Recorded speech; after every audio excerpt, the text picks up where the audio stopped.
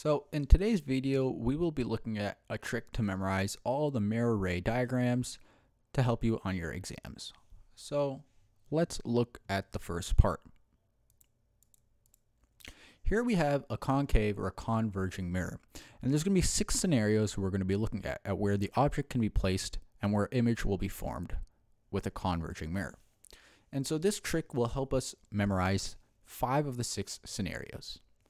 So what we need to do is we need to draw a 1 at infinity, 2 in between infinity and 2f, 3 at 2f, 4 in between 2f and f, and 5 at the focal point.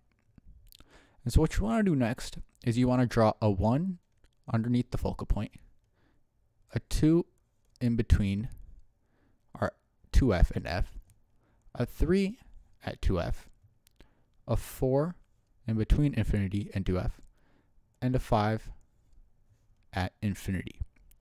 And so the numbers on the top represent where we will place our object, and the numbers at the bottom represent where each image will form.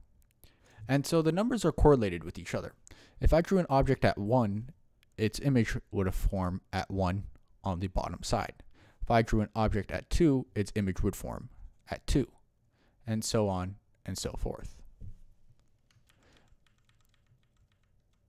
And so we need to remember that the left-hand side of our concave mirror will be considered our real side. The right-hand side will be considered our virtual side. Okay, so for all of the images that will be formed, 1 through 5,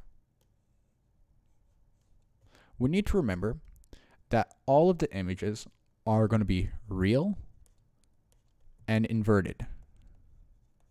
So they will be upside down. The next thing to memorize is the size of our images. So as you slide your object closer to the mirror, the image will increasingly get larger. So if I place my object at infinity, our image will appear at f, but our image will be reduced.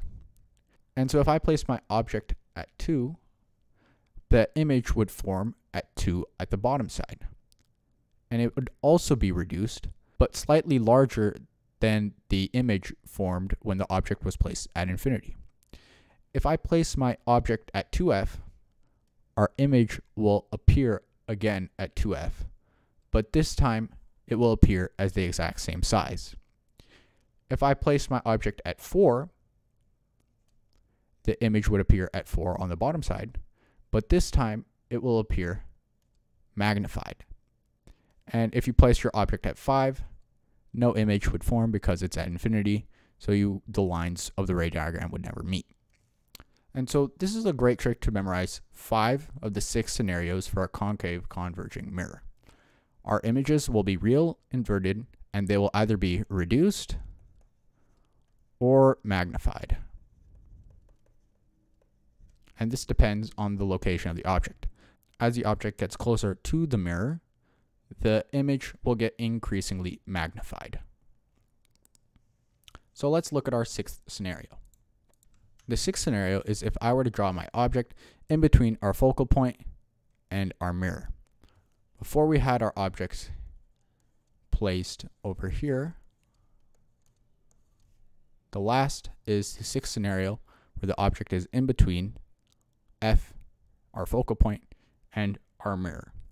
And so all you have to remember is that if your object is placed in between f and the mirror, is that your image will always be virtual,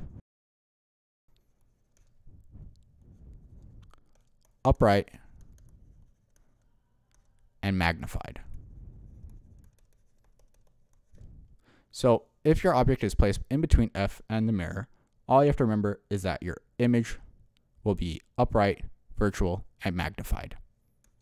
Okay, let's look at convex mirrors. So a convex or a diverging mirror has only one scenario. Again, this will be our real side, and this will be our virtual side. If your object is placed on the real side of the convex diverging mirror, all you have to remember is that your image will appear on the virtual side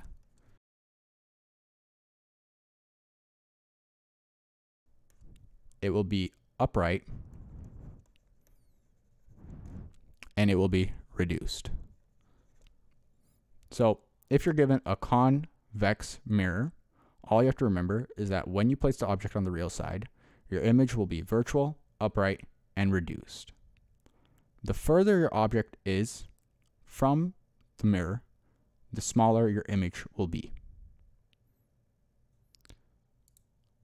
Okay, so that's all you have to remember for the mirrors. And let's look at a quick summary. So concave mirrors can form magnified or reduced real inverted images. The sixth scenario is where it forms a magnified, upright, virtual image only. Whereas a convex mirror can only form a reduced, upright, virtual image. And it's important to note the differences between mirrors and lenses. So in the previous video, we went over lenses and their ray diagrams. The difference between the mirrors and the lenses is that our real and virtual side are flipped from each other. Another thing that's very important to remember and not to get mixed up is that a converging lens is considered a convex lens, but a converging mirror is considered a concave mirror. And a diverging lens is considered a concave lens, but a diverging mirror is considered a convex mirror. So it's important not to mix up these terminologies, especially when you have to remember all the ray diagrams of both mirrors and lenses. So if you learned something and you enjoyed this video, make sure to leave a like because it helps out a lot. Leave a comment down below. Subscribe for more weekly content, and I hope you have a good day.